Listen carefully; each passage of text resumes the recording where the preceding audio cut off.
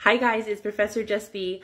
I want to continue our conversation about entering the nursing profession. So for all my new grads out there, if you know that there is a possibility or small possibility that you could explore non-traditional nursing roles kind of outside of the clinical acute care environment, I would really recommend, diving into those roles early. And what I mean by that is, maybe you don't take on a full-time job. Maybe you work part-time while teaching on the side, or while being a research assistant on the side, or working at a clinic, an immunization clinic, or doing some sort of case management remotely. Like, there are so many opportunities out there. And as a new grad, when you're green, when you're excited, when you're just trying to gain a lot of clinical experience, if there are opportunities out there for you aside from the traditional clinical hospital role, take them.